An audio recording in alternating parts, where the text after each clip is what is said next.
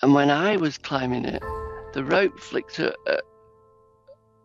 flake of rock off about the size of a laptop computer, and it struck me in the head, kind of scythed straight into my skull.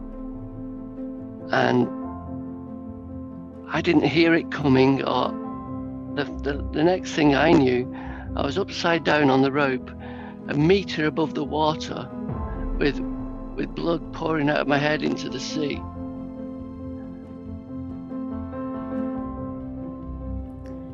Welcome to the To Be Human podcast, Paul. Thank you, Jennah. Good to see you. Good to see you, Paul. So, Paul, I came across you first in Australian Geographic, and your story truly touched my heart. And I know that it did this at a deep level because I find it really hard to find the words to share with you how much I appreciate and am grateful for you sharing your story and the lessons that you've learned. And where I would like to start, Paul, is you said, I was an adventurer before my accident, and I am an adventurer now. So, Paul, I would love to know, who was the Paul, the adventurer before your accident? Well, that must have been a long time ago. Australian Geographic printed that, but anyway, I climbed every day on cliffs or mountains for 15 years before my accident as a professional mountaineer, in terms of guiding and sponsorship deals where I would be that poster boy, kind of advertising ropes or climbing shoes in magazines. And I lived very much full tilt, kind of a million miles an hour, really, and had tons of adventures and which involved its fair share of scrapes with death, or with my mortality, I should say.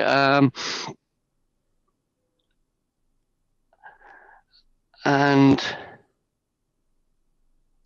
I think that I realize now that that's probably not an optimal way to go about living. And what do you think in those early days of adventure, what do you think really pulled you in that? What was it about adventure that you loved? I think adventure is a broad word, and maybe not a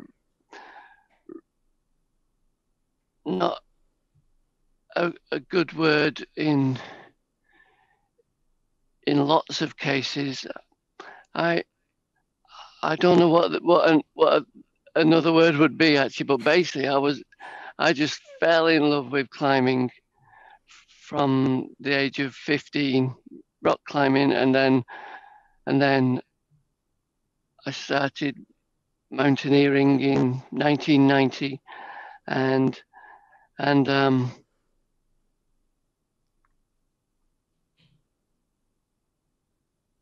yeah, it just consumed my life. And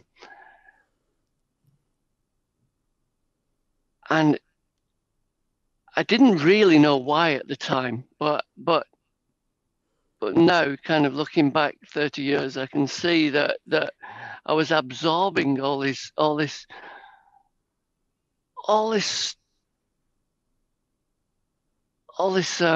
energy from the landscape, almost kind of like powerful stuff. When you're maybe 90 feet what's that, 30 meters off the ground, kind of hanging on with your fingertips and knowing that if you fall you die. It's actually really powerful thing, and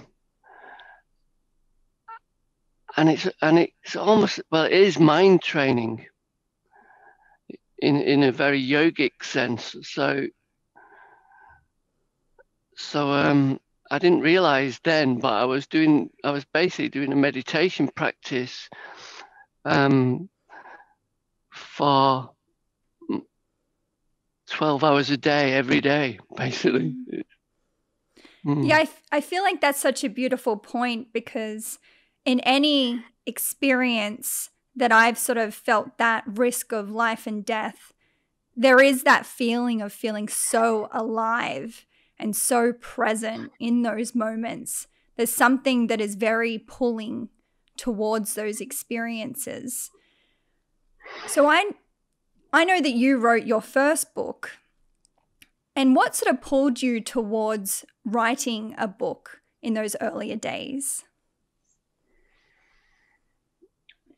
Well, it's very simple, actually. I one of the ways in which a professional climber in those days could make money is by submitting stories and articles to magazines. And so my first book was a collection of stories that was pulled together from magazines. But it won an award, and it was with that prize money that me and my partner Celia found ourselves in Australia, because I should say I'm from the UK originally, and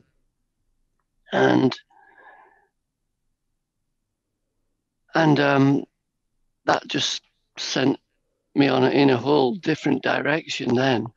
But yeah, that book, Deep Play, it's called it.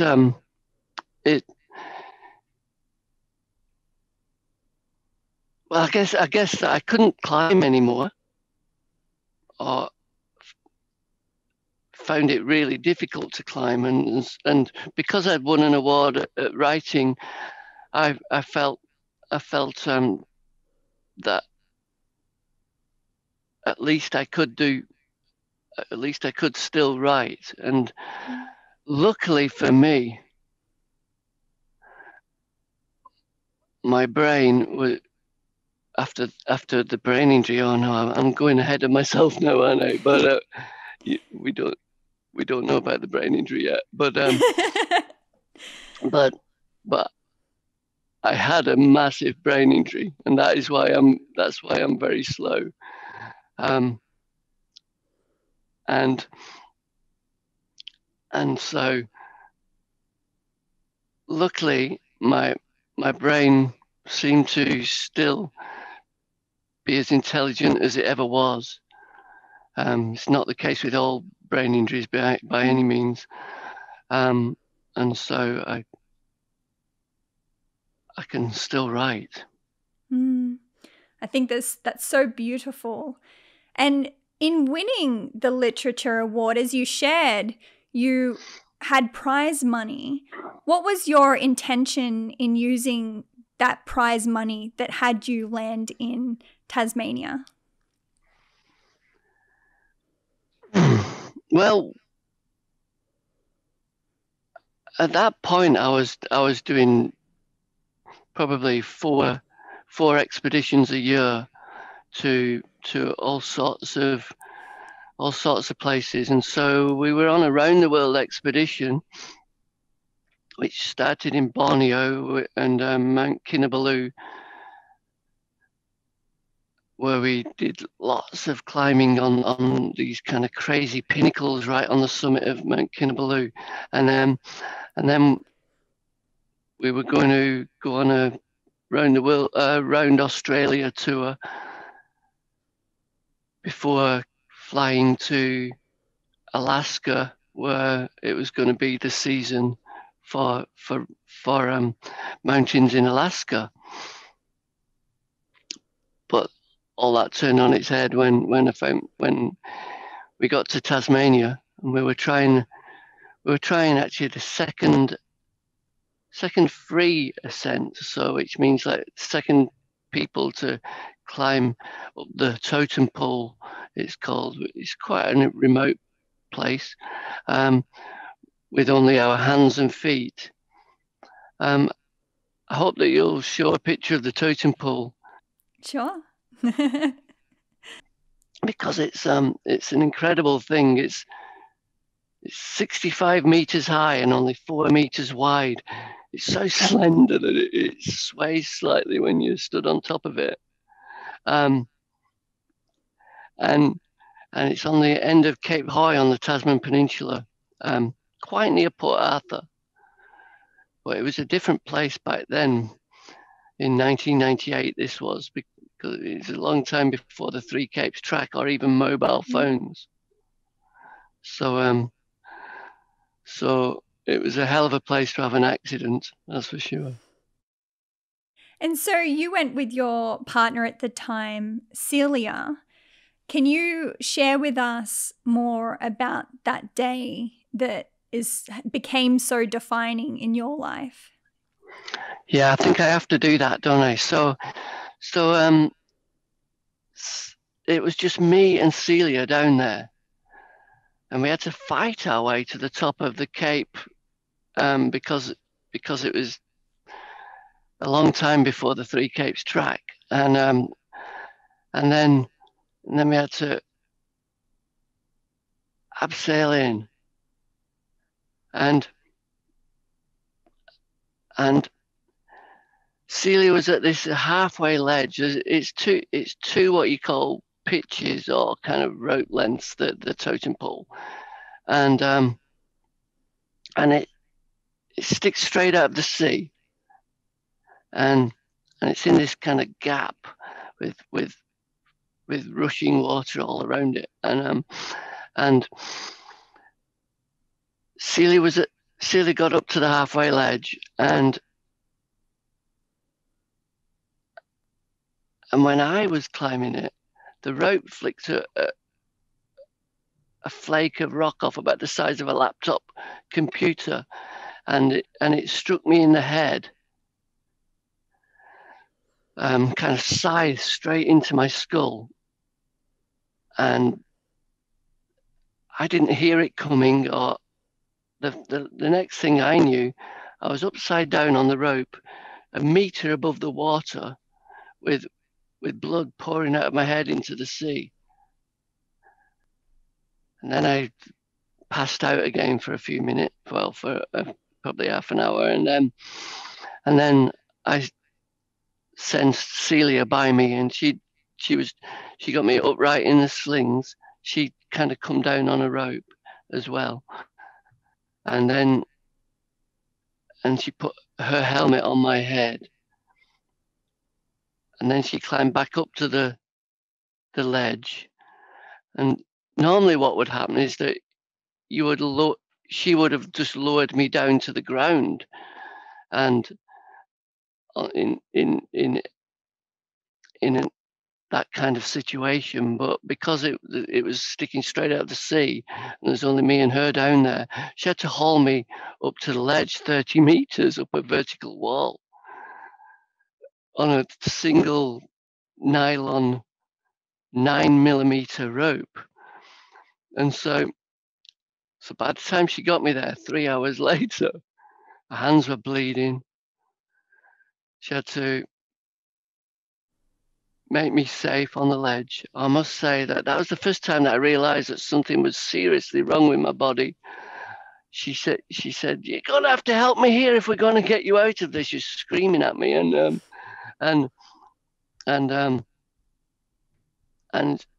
she I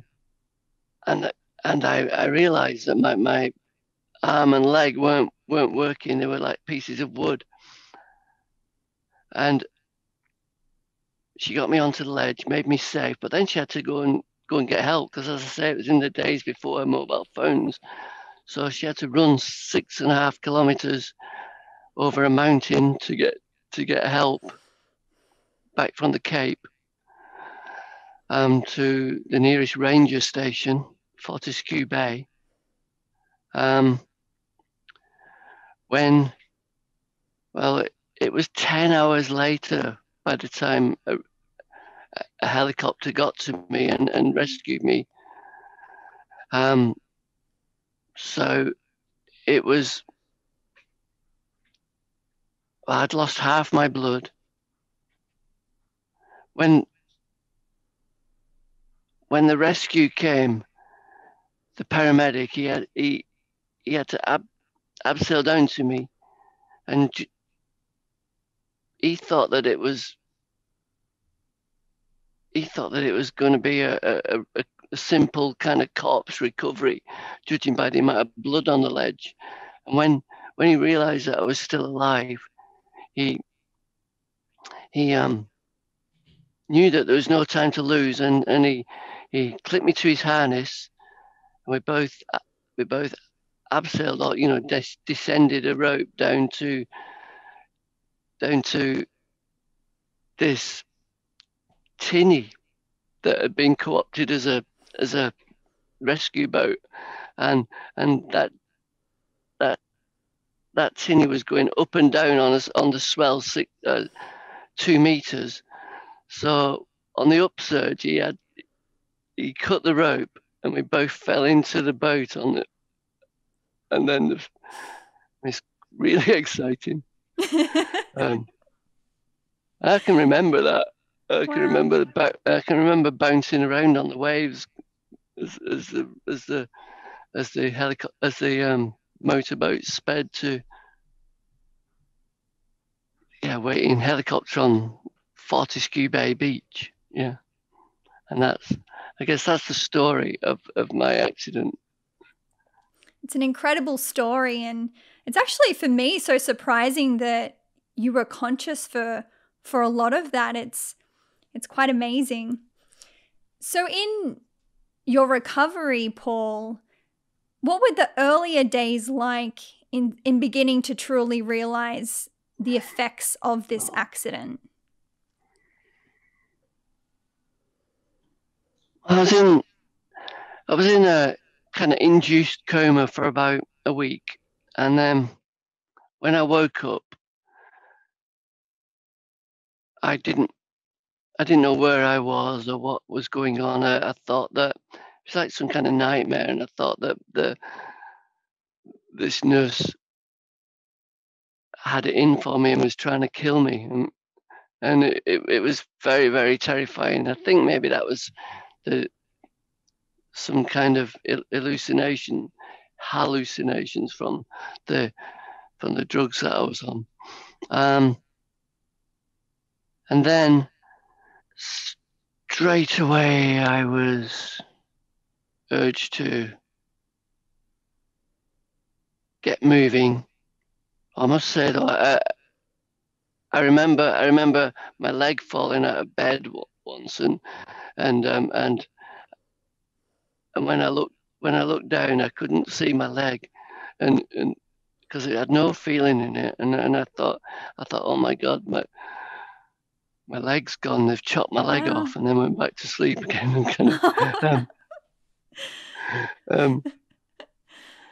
And anyway, after 6 weeks in the Royal Hobart, I was deemed fit to go home back to Britain, and that's where I spent a year in hospital. Because I'd done myself a real injury, kind of like it is pretty. I feel very, very lucky to be alive every day, and that's one of the things that spurs me on. Just kind of how close I got to dying. And that's just informed my whole philosophy on life and death. Mm. How has that influenced your philosophy on life and death? How has it changed for you since that accident? Well, since that accident, I realised that I guess I've just learned how to accept everything. So, like, it is radical acceptance. I know that's a well hackneyed term from oh, maybe Brenny Brown or someone, Tara Brooke. Oh, Tara Bragg, yeah. Yeah, but it's so apt. If you do that, with that acceptance, comes this courage to oh no, I'm kind of paraphrasing what I said in the film, doing it scared now, but like the courage to navigate the necessary stumbling stones of life that we're all going to face. I mean, nobody has an easy life. That's like a 101 kind of lesson that I've been taught kind of quite early on in my life. Yeah, it is a 101 lesson. I feel like we hear it regularly, but I certainly feel like it is one of the more challenging lessons to actually apply in life, particularly when your life changes so much. And Paul, I asked you before recording that I'd like to share a paragraph of your upcoming book, The Mountain Path, that does talk about this acceptance. So I'll just give it a little read. My experience on the Totem Pole taught me to be unwavering in the face of difficulty and hardship. It taught me the importance of total acceptance of the way things are at this very moment. The more we can accept the pain, be it physical or emotional, the more we understand that it will pass. Nothing is fixed and unchanging, from the pain in our bodies or minds to our existence as a physical body, which will eventually become compost. Which I love. I love that end part. It's my favorite.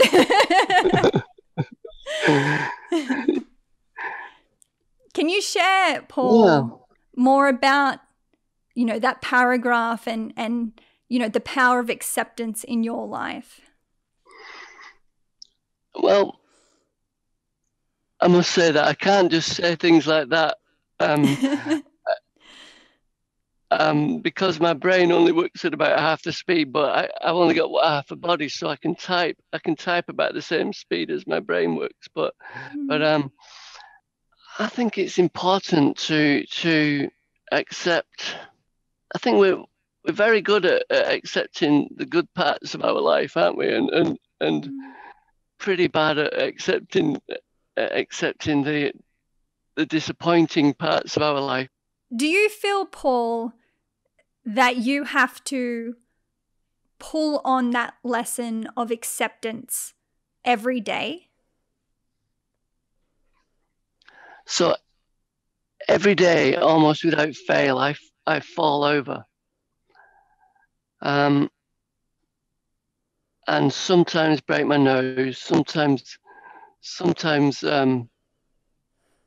crack my ribs. And I've got to accept that's who I am, and just roll with it, or else if what's the options are to become bitter and twisted, and for some reason I'm struggling here, but it's okay. Can you ask me that question again? Do you feel like you have to pull on that lesson of acceptance in your daily life? So you shared about falling over and hurting yourself. Is it something that you feel like is within you now, or is it something that still is a daily practice? So I think that it's got to be a daily practice, but with me, I guess with that acceptance, well, falling over every day, I've got to be really determined to get back up, but also really patient to navigate the next few weeks where I'm kind of sore and not able to do any exercise, and I know that's the situation for lots of people with disabilities, but it makes you stronger, and it makes you more able to roll with everything, to just roll with the good and bad. And so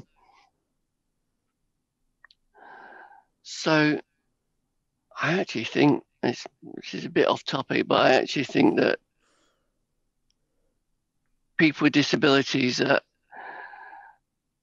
are often very, very capable and strong people, and the 57% or whatever it is unemployment rate in Australia doesn't reflect, Yeah.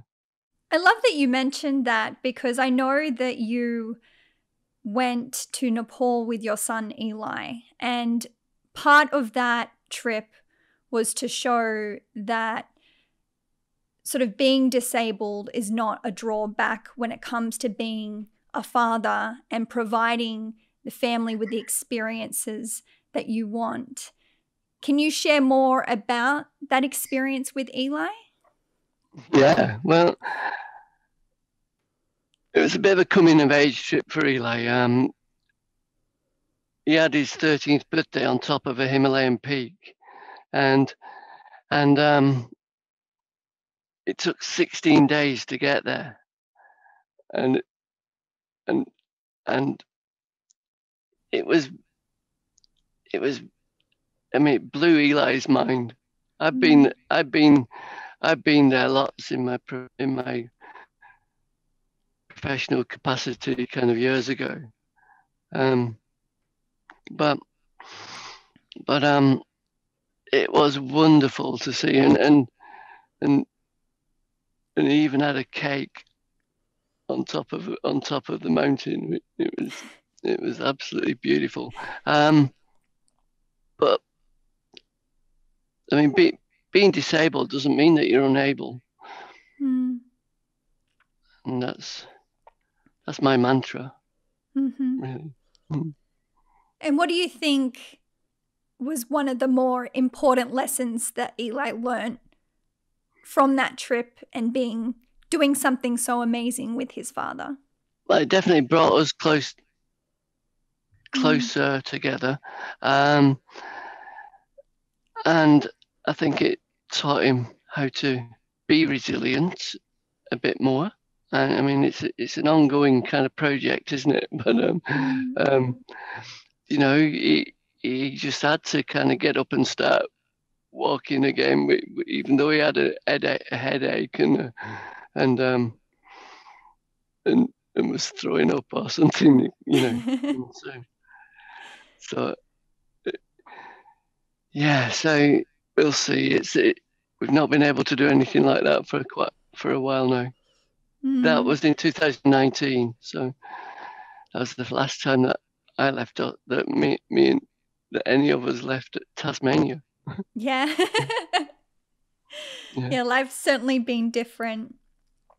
So acceptance is such a important lesson that you share that I certainly have really taken on from your message. And another that was really important to me is you said, let the future go without anticipating it all the time. Can you talk to me about, I suppose, the power of now and being really present in your life? So because I think at half the speed and I'm a lot slower than many people, I do actually see things that other people might miss, and not just physical things in the landscape, or which I think maybe I do see more than a lot of people, but kind of the micro expressions that people might have. So I think I'm a fairly good judge of kind of the mood of situations, and I think that is a symptom of presence, of being present. I don't know why, but you're gonna have a real job. It's easy. It's fine. It's definitely putting yourself in the arena, but I mean, it's all part of the experience, right? This is all part of the story and the journey, and I think it's really beautiful and it's really authentic. And if people realize that I've only got half a brain, then I've had half my head removed, then it's plastic now, my brain. It's like that. Yeah. Wow. Like my skull. Yeah. Well, what I really love about it, Paul, is your writing. As you said, it's like you may not be able to speak at the speed that you wish, but you're able to formulate those words in written word.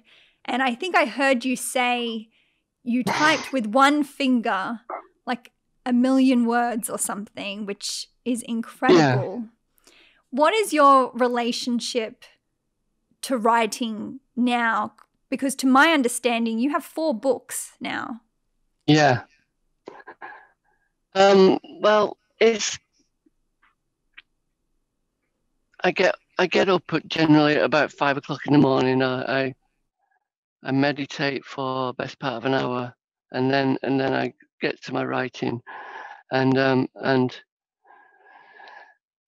so that's kind of my daily life until about noon when I'm shot, and then I'll have a rest. But so it's all consuming. But that this book, The Mountain Path, it took me 6.5 years to write. So I write really slowly and in a very considered manner. It's certainly an experience of endurance in itself. I would love to ask you, the way in which I am so impressed by you and really honor you is your ability to overcome adversity in such an admirable way, truly. And life has been challenging for many people right now. What would be your advice for anyone that is going through any form of adversity at the moment? I think it'd be exactly what we've just been talking about, really, to find a way to accept what is going on. Acceptance doesn't mean resignation. So with acceptance, you can still protest. You can still that might be a strong word at the moment, actually, because I don't mean anti-vax protesting. But it's a sensitive word right now. Yeah. You can still change things. It still opens the door to change. So not resignation. And I've forgotten what you asked actually. Just about overcoming adversity. And if you realize that everything changes and that it's just this moment, every moment is just the next moment, then that's all that exists. Then you realize that this next moment is beautiful, and so it puts you in a greater state of mind, I think. I think it is one of the most powerful lessons that anybody can take in, Paul, and I certainly utilize that in my own life. We are only ever in our present. And I think when you truly, truly understand that and can live by that, life is so much more beautiful and peaceful and connecting and loving. So I love that. Thank you, Paul. Do you want me to talk about my ascent of the totem, my climb of the totem pole 18 years after my accident? Yes, please. Because that just ties in.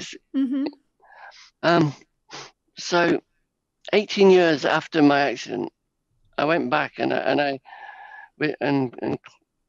climbed this thing, the totem pole, with only half a body, basically, and it was a very, very important thing for me to do, to revisit and go back to something that had done me so much harm. I remember taking the swing that resulted in the rock falling off on me, and like I flinched when I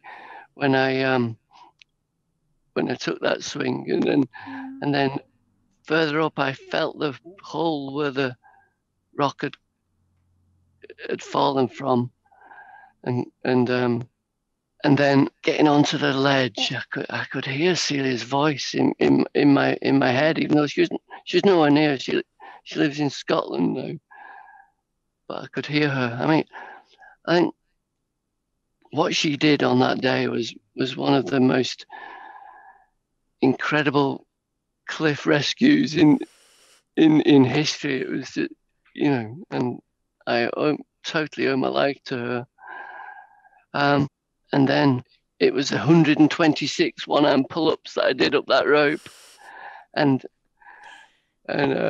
when I finally, collapsed onto the summit, it was like a 18-year loop or circle was finally closed. And since then, that was in 2016, and since then, my life has improved.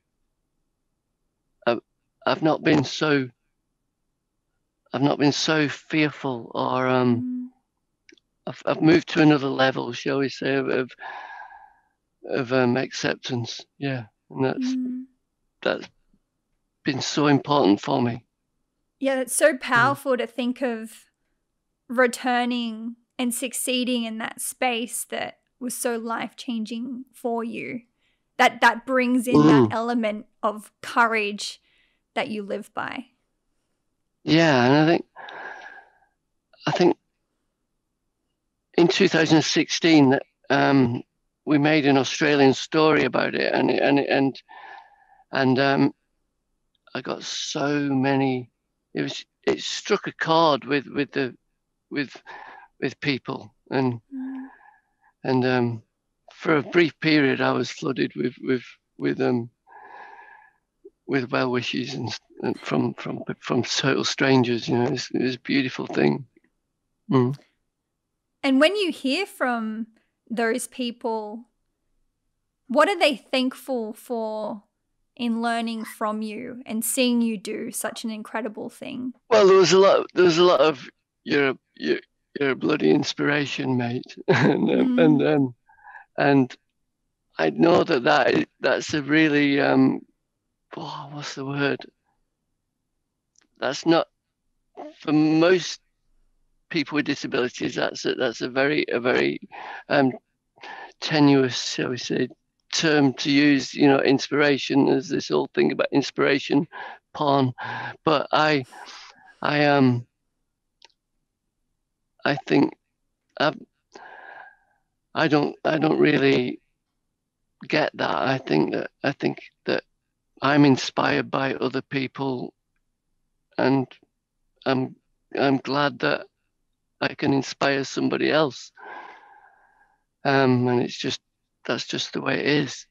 You are such an incredible inspiration, Paul. And as shared at the beginning of this podcast, you truly did touch my heart. And I certainly feel like you have improved my life through the lessons that I've learned through your story. So I can certainly advocate for you to continue sharing your story and your continual lessons and adventures with other people, because it certainly is life-changing.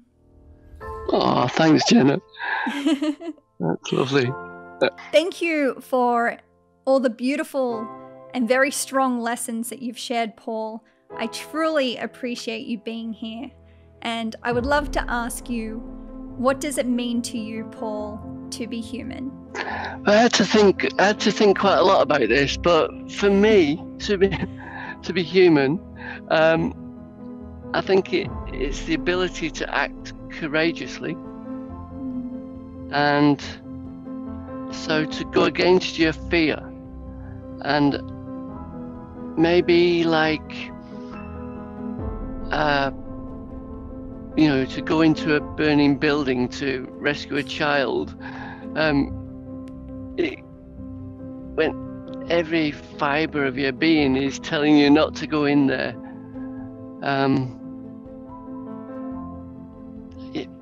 I think not many animals, there's probably some, but not many animals can do that, non-human animals. So I think that to be born human into this human body is a really precious thing, very precious. And so I think that's what another hackneyed phrase, but the title of a film I'm in, that doing it scared is, I think that's actually what that means, to be human, to the ability to just do it scared.